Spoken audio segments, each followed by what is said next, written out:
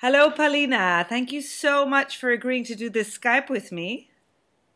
Hi, Annie. Thank you for the invitation. It's really wonderful to have this opportunity to talk to you about well, the first experience we had when we came across your project 100 Creative Tactics, the book of which we're going to show in the Museum of Art Útil, because in fact you were doing so much research and as a curator following all kinds of activity that we found really similar to our enterprise. And then we were kind of fascinated when we opened this book and found this amazing survey of both regions and types of practice all over the world, that it was funded by a ministry in Mexico, the Ministry of Crime Prevention.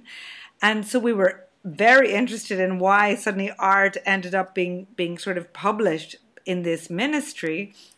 And secondly, why you felt the need to gather all this information.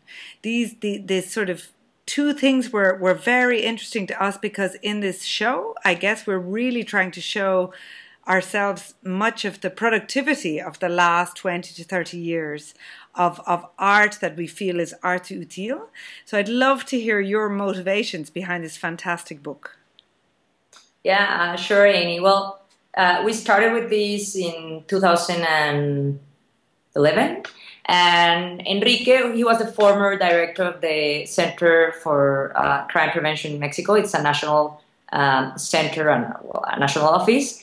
And Enrique Betancourt, he's an architect, and he's very interested in how urban contexts have an impact in security.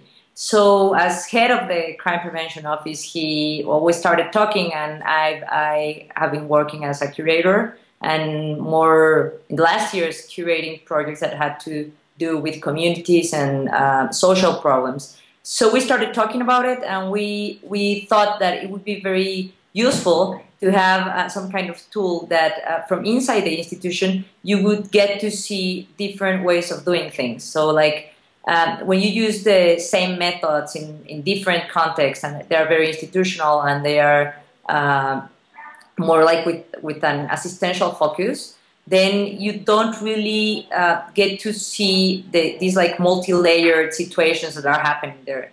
And sometimes the solutions have to come from within.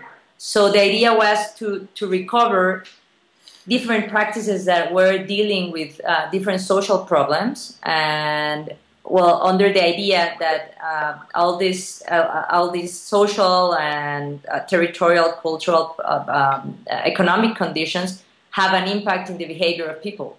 So, I mean, from that point of view, thinking on security had to be with thinking on improving living conditions in people so that they could have a better behavior and they would feel better within their living contexts or communities.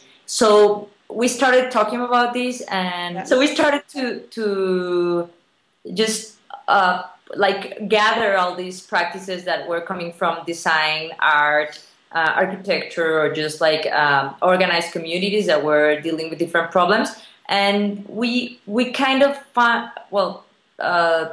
concluded that there were many things that every day in every part of the world there were new projects emerging from very different fields, and that they were very intuitive somehow. So artists or just communities were organizing, and with the resources they had, trying to start different types of projects, and that many of these projects didn't have the possibility to continue or to be funded like in a midterm or long-term period, because they didn't really have the tools for planning and implementing and monitoring, evaluating. So if you don't have, if you can't measure your project, it would be very likely that you won't get the funding for continuing with your project. So we started finding many of these things, and also thinking about artists that they really didn't have any type of education on measuring or planning. So this is kind of the point, no? In a way that we rejoice in the fact that art is a space of imagination that's not needing to be effective a lot of the time. So it's pretty interesting that that you're sort of thinking about methodologies to evaluate.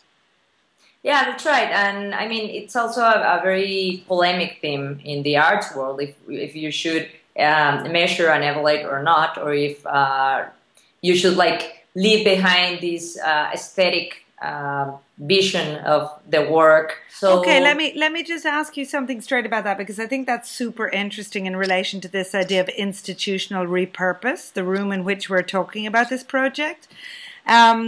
It's exactly that. You know, why instead of in the museum did you, you know, you met Enrique and you guys were you chose to develop the project in the ministry or in the Department of Crime Prevention. So ultimately, I'm guessing that you're suggesting that the institution of art was not enough. yeah, well, somehow we didn't really want to talk about art because we kind of wanted to leave that discussion behind.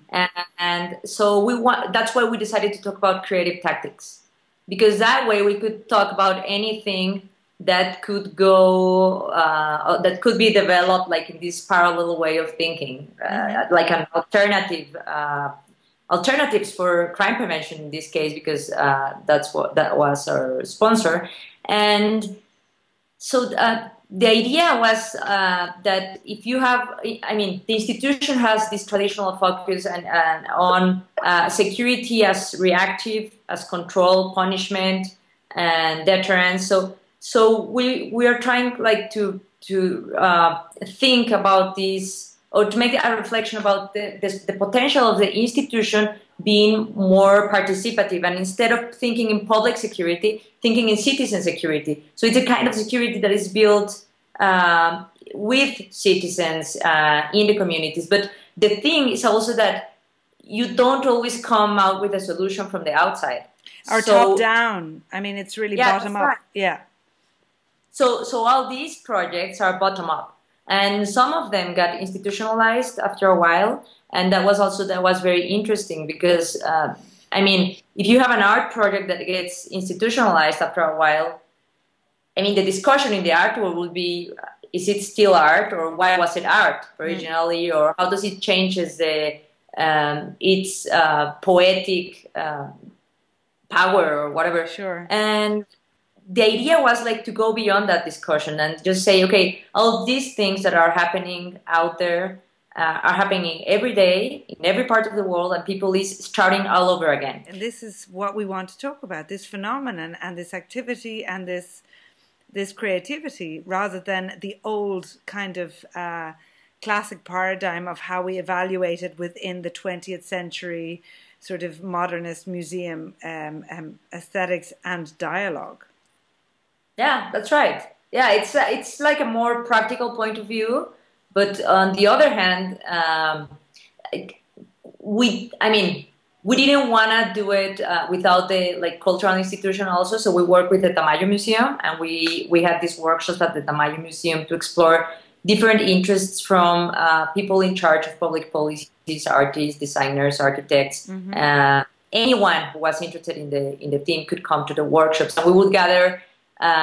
For example, we would have Rick Lowe from Project Row Houses, and also Bob Grossman from the Philadelphia Horticultural Society. So there are like very different fields, but people working kind of in the same area. I mean, people working in communities, public space, recovery, land recovery, and at the end of the day, they didn't even know each other. But somehow we're all speaking the same language, and we're all interested in the same things. It's also to do, I think, with indeed how the art evaluates or analyzes itself.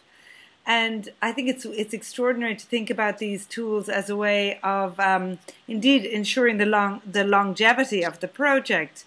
What I like so much is that idea that when I saw the book, that most of those projects are long-term, which directly interrupts the whole idea of it being a symbol, a metaphor, or a prototype, which is, of course, what so much of the art practice, even when it's socially engaged on some level, it often tends to be not sustainable, not long-term. So I think it's extraordinary that you've cut right to the chase and sort of realized that this kind of creativity needs to be long term in the real, and sort of to try and think about how to set that up.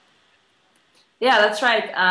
That was one of the conditions that we established when gathering all these projects, was that they had to be either ongoing, or they have to have some evidence that they were ongoing for a while, because we were very worried about this phenomenon that is very common in the art world, that you as a curator or as an artist, you just develop a project and you have all kind of compromises because you have an institution behind, and this institution has sponsors and has an agenda, and social contexts don't respond to agendas. So that's an important problem, because then if you have a lot of pressure from the institution, you might have to just keep on going with your project, and processes don't work out like that.